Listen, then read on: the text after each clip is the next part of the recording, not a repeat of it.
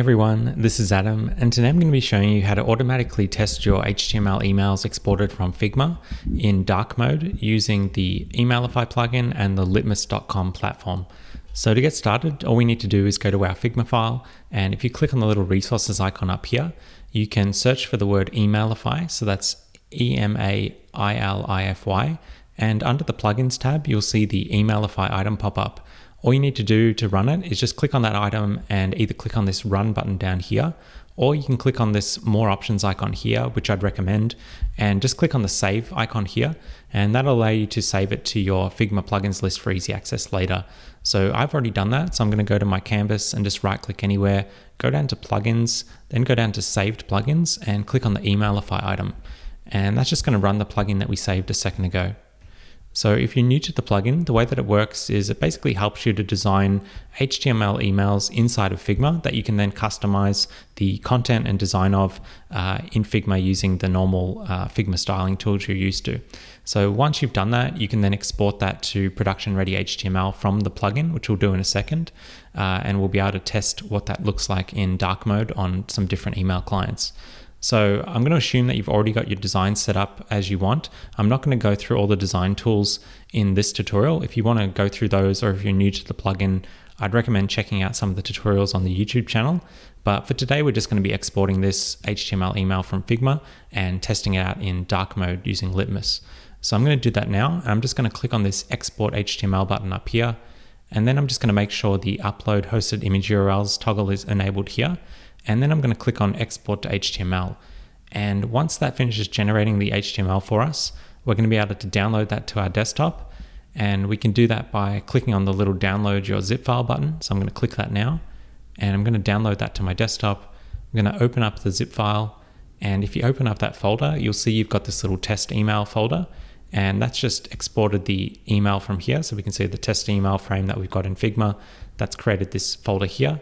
And what we want to do is take this index.html file inside that folder, and we basically want to open that up inside of a code editor. So I'm just going to drag this into VS Code. You can also open that up in the browser and view source that way. But for today, I'm just going to be copying the code straight from this editor here.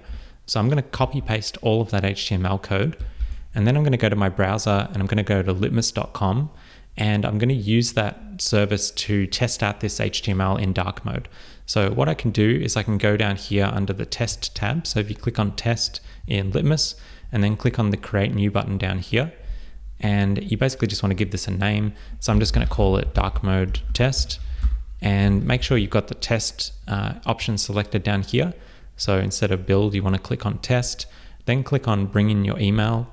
And once that loads up, there's a couple of different ways it's going to allow us to bring in our HTML. We can either send the HTML from a different platform to this special address here, and that will get loaded into Litmus. But for today, we're also just going to be focusing on pasting in the HTML instead. So what you need to do is go down here where it says view more ways to create an email, and you want to click on that little link. And that's going to let us paste our email that we just copied from our code editor into this little box down here. So click on that input and click paste, and that's going to paste in the HTML that we just copied. And then you can just put in whatever you want for the subject line and click on done. And once you click done, it's going to take all of that HTML that we just pasted in, it's going to upload it to Litmus, and it's going to allow us to run that HTML email against different email clients to show how it's really going to render the HTML email once it lands in people's inboxes. So by default, it's going to pick a bunch of different email clients for you that it kind of broadly selects. So you're going to get a bunch of different Outlook clients, you're going to get some mobile clients and some web-based clients. But for today, we're mostly interested in dark mode. So what we can actually do is customize the clients by clicking on this little choose email clients button. So if you click on that, you can now go in and manually select all of these different items. So we can select Apple Mail on dark mode and light mode. We can go down to Outlook and we can select the dark mode options there too. So we can do Outlook 2021 or Office 365. We can do those in dark mode, and you can select that on Mac and Windows. So you can pick a bunch of different options there. And we can also go down to our mobile and tablet options. So we might want to do Gmail. So we'll do the Gmail app on Android in light and dark mode just to compare them. And then we can also go down to our iOS options, and we can do Gmail in dark mode and light mode, and also iOS Mail. So we can do iOS Mail on iPhone 14. We'll do it in dark mode and light mode. And I think that's pretty good for now. It's a pretty broad selection.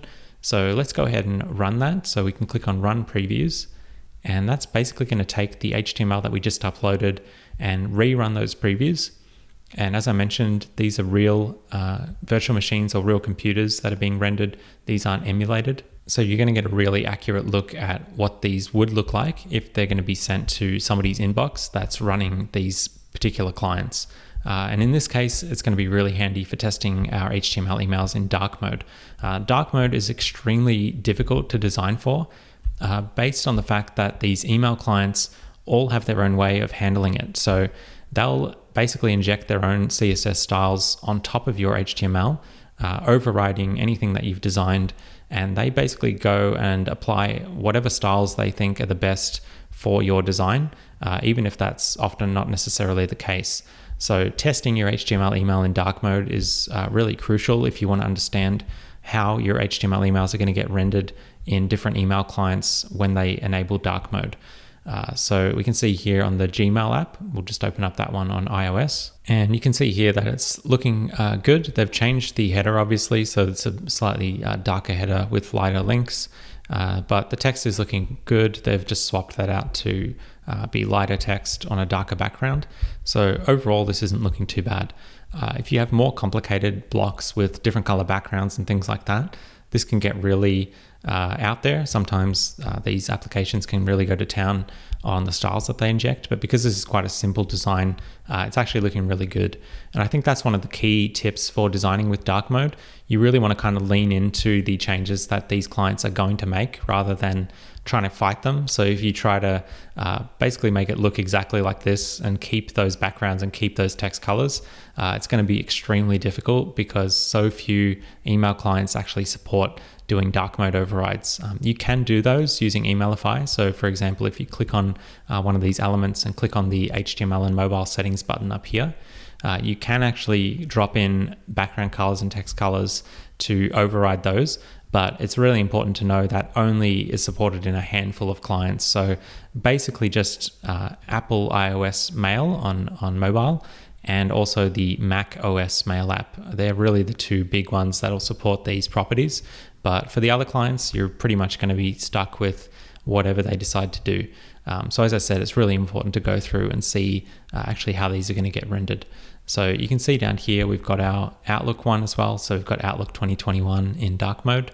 And that's basically going to render it on the desktop version. So again, we can see it's fairly similar to the Gmail version. It's kind of knocked out this color at the back. It's inverted this to a darker gray, so not as dark as the Gmail one, but it's inverted the text here as well. So very similar to what Gmail did overall. We can also see what that looks like across other versions as well. But if we also then go into the Office 365 dark mode, you can see that that's also looking a little bit different too. So if we load that up, you can see that the header is actually much darker. There's barely any background color difference there at all. The background of the overall email is essentially the same as the body. So before in the other preview that we just looked at, it was actually quite different between the two. But in this case, Office 365 is just basically taking all of that color out and making it all the same. And it's changing this footer and header area down here to be a very, very slightly different color than the background. So again, it can be very unpredictable to know what these clients are going to do. But again, all the more reason to test it in something like Litmus as we're doing now, just to see how that is actually going to look once it gets into some of these clients and see how they handle them. So yeah, I'll leave it there for today. I just wanted to keep that really simple. You're welcome to go through each of these in more detail in your own tests. I don't think you'll be too interested in me going through every single client, but this is a really good way of testing your emails from Figma or testing any HTML emails in dark mode using the litmus.com platform and getting a really accurate look of how this is going to render across different clients when they're in dark mode. So we'll leave it there for today. Thank you as always for watching, and we'll be back with more Figma tutorials like this one very soon.